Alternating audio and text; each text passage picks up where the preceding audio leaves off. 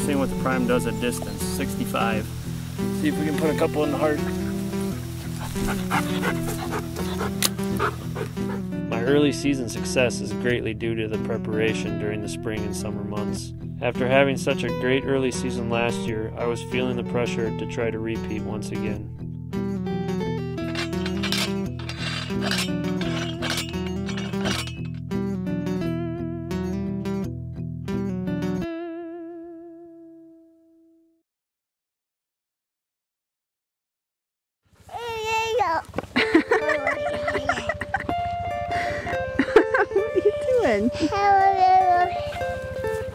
What are you doing? Do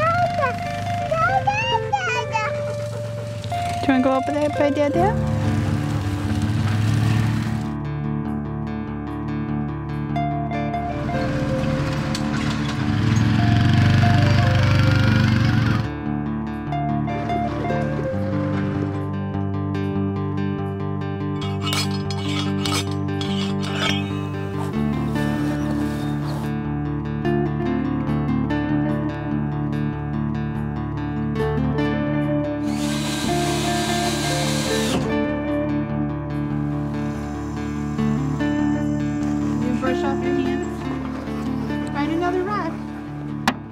Good. Well, we got the family out behind the house and we're trying to get all the rock off the plots I dozed this summer. So it's beginning of August, time to get some seed in the ground and see what happens. I got Nora out here on her first rock picking adventure.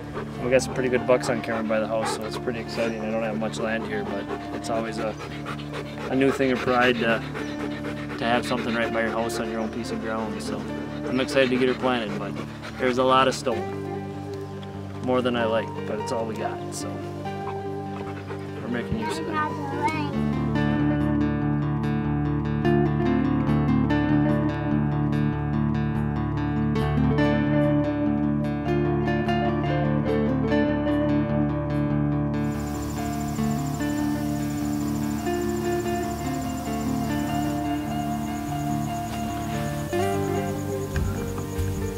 Probably one of the main reasons I like the food plot is because I know like the activity down here doesn't affect it so much too. Like a lot of times grandpa will go out and chase them off, they're back out in 10-15 minutes. But it's still, you could waste a night or two with that. The food plot, it just doesn't matter.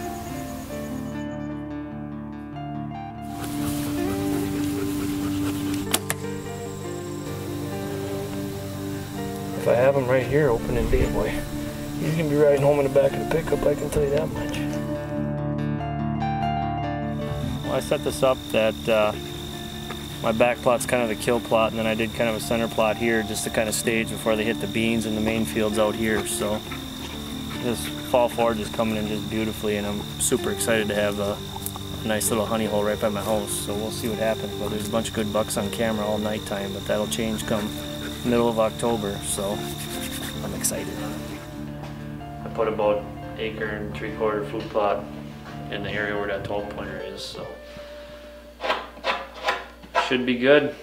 I'll go watch it the next couple days and make a decision, but I know Six-Pack's living behind the house. I haven't had him on the food plot in a month, and every time we've seen him, he's been right around there in that marsh, so he's the one I really want to kill. But with 2 little girls at home, I'm not going to be too picky. Wife will get overwhelmed quick. You want to go wing some arrows? Yeah. You ready to take a break? Yeah, I don't work.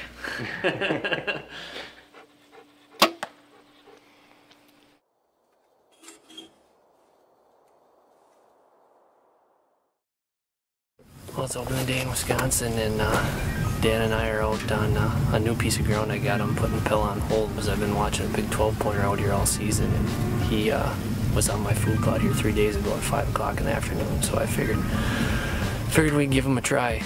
The plot and Pill is rocking, but this is the biggest buck I've had on camera all summer, so I'm gonna see what I can do with him. But one problem is with the wind we have today, the 2 stands we have set up are wrong. So Dan and I are gonna go in, hang a set, and see if we can get the river's edge up in the tree quiet, and then hang it and sit it right away. So I have a good idea where he's coming from, but there's so many deer around here, I'm not sure, but we're gonna put the ozonics to the test too tonight, so.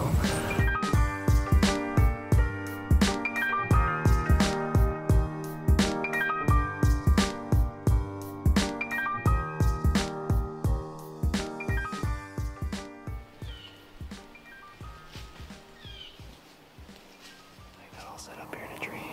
It's a little bit before 4, so we did pretty good.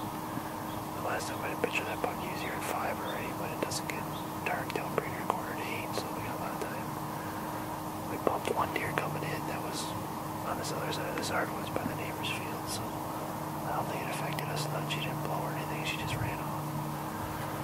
So we'll see. There's lots of good trails here. I got decent lanes, not great. That's usually what you deal with when you're hanging on, so we'll see what happens. Keep our fingers crossed. Hopefully that Big 12 shows up tonight.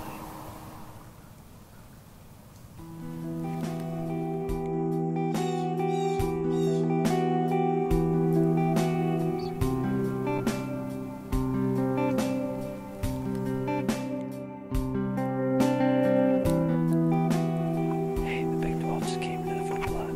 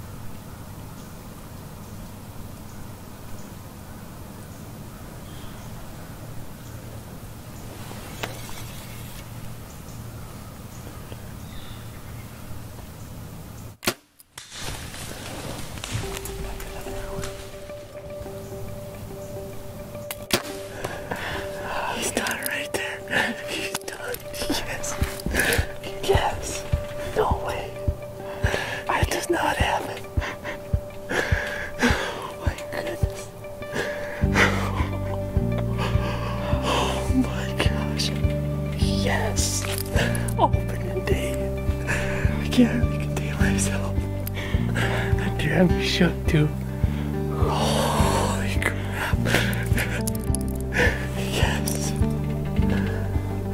Yes. Wow.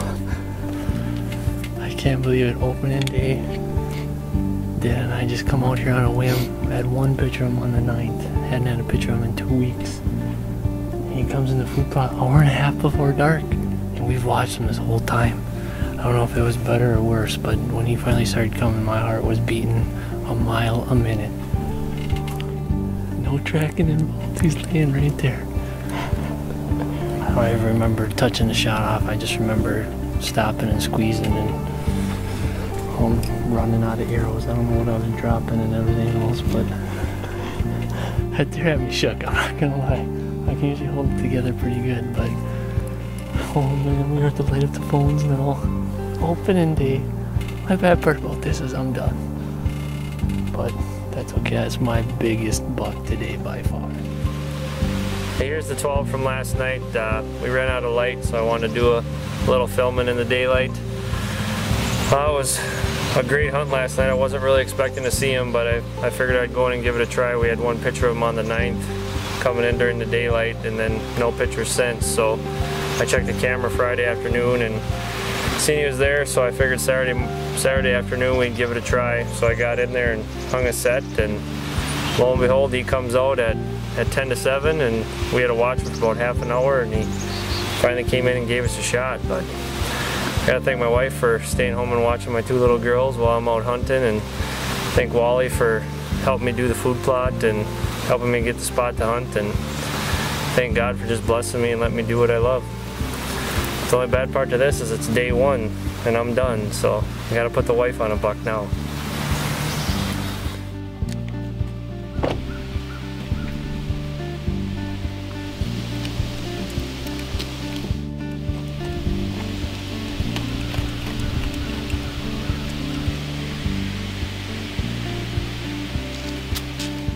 With my tag filled, it's time to get back to work. It was definitely a blessing tagging out early. Now I'm able to spend more time with the family and hopefully help Mike and Heather get on bucks the remainder of the season.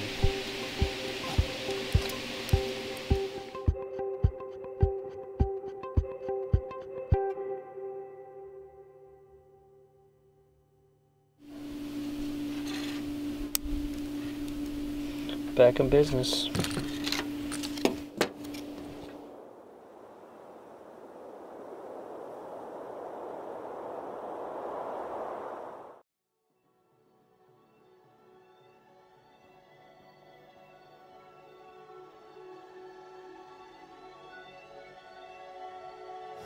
It's September 17th, and Mike and I came out to shoot a doe where I killed my 12 opening weekend.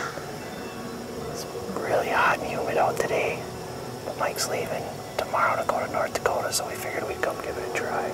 So I'm kind of saving this for the rut and gun season for Scott and then for me, so get a doe or 2 off this food plot yet early, I'd be happy, and then leave it alone till the rut.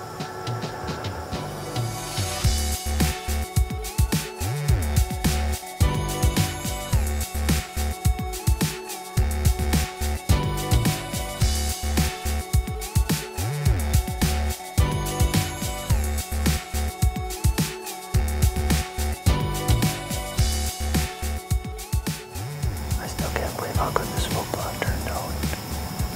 It dissed up terrible, it was really grassy. We only sprayed it and then dissed it about 5 times. And it just came up phenomenally. Can't ask for a better first year plot. The deer just hammered it.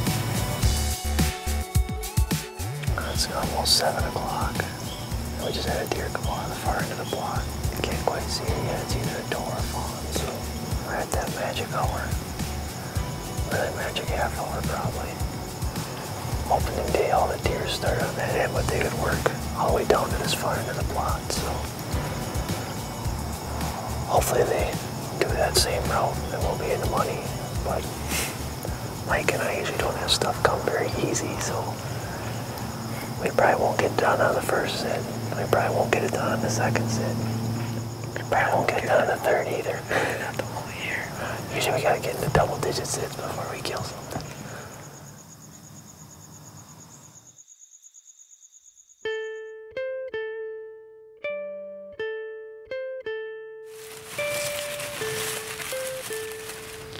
I did something stupid tonight. I came out here to sit kind of in the general area I was last night to get a doe. And the wind was wrong for where I wanted to sit, so I kind of made myself a makeshift corn blind here. The deer are moving early tonight. The doe just came out and I'm barely set up yet.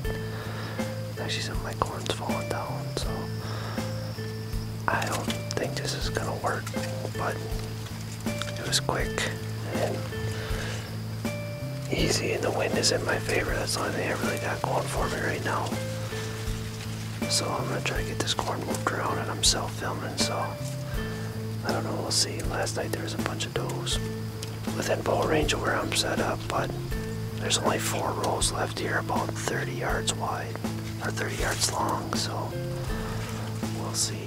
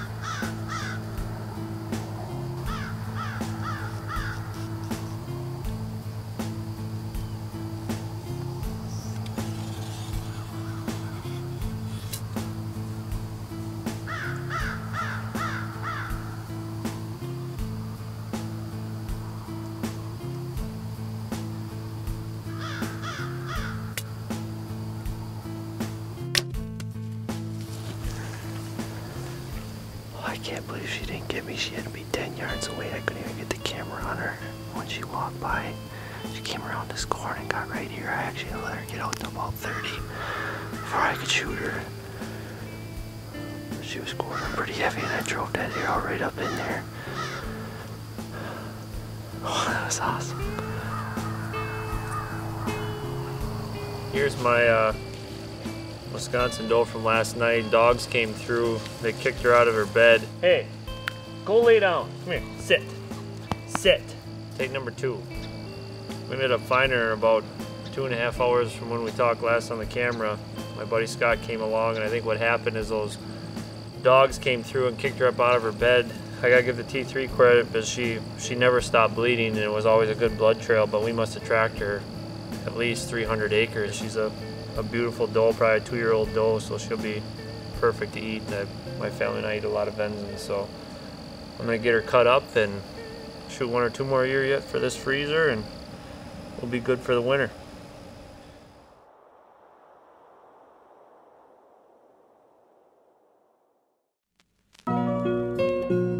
It is a special feeling to mount such a magnificent deer that has consumed my thoughts for most of the summer. While I'm working on the Big 12, I can't help but relive the moments of opening day.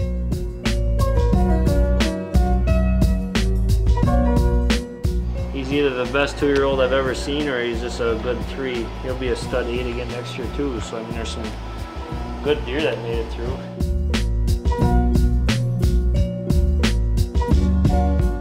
It's October 22nd or 23rd today, I need to look. But both Mike and I have our bucks already. So we're out trying to get a doe this morning. This is one of them spots I don't sit till it's getting close to rut time. But it's one of them morning spots where I don't know if I've ever been skunked. So, knock on wood, this will be the morning that we do. But Mike and I got in here pretty quiet, so hopefully we didn't do much. We see a lot of deer in the fields on the way in here, so if we don't see some deer this morning, I'd be really surprised. I'm hoping Mike and I can both bag a doe and then hopefully get Heather on a buck before we go to Kansas. So, fall's going quick. It's hard to believe it's the end of October already.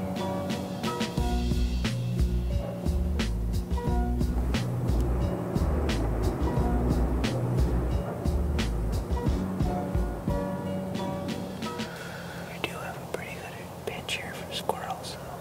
I told Mike that last year we should just shoot spikes and forks and squirrels and we'd have fun. We'd kill a lot of stuff.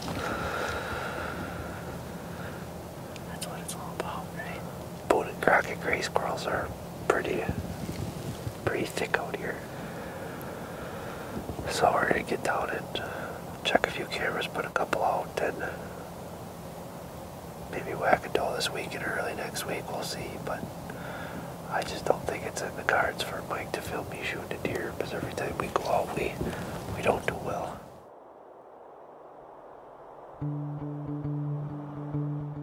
Is that an airplane? Can you see it? Where is it? I don't know. Where's the big buck? Right here. Is he out on the food plot? Yeah. Yeah. It's the end of October, and Nora and I came out today to put the barnet up on the mound that I dozed this summer. I put in 2 food plots right here behind my house, so I got this mound up maybe 4 feet off what would be ground level, so it'll give you a little extra height for the ground blind, and I basically designed it for a ground blind or a permanent stand. So we're gonna throw her up, and hopefully Heather will get a shot at a buck here come November. Usually this area gets good come rut time, so I'm kind of hoping that stays true. They haven't really ate the food plot yet, so Nora and I are gonna throw the tent up and see what happens. Hopefully kill a buck out of it in a couple weeks. Alrighty. Yeah.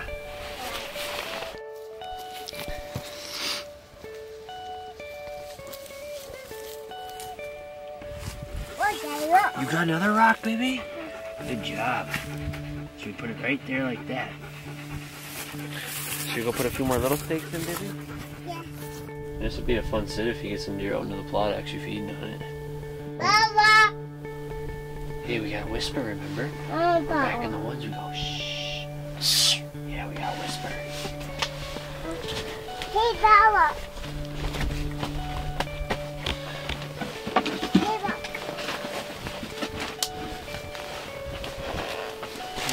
the button on the camera. Good job, man. We got 20 pictures. Alright, let's get out of here. We got 20 pictures. We'll get 20 more tonight. For me, hunting isn't just a pastime, it's a family affair. I have been fortunate enough to build a lifestyle in the outdoors and have a job where I can bring these beautiful animals back to life.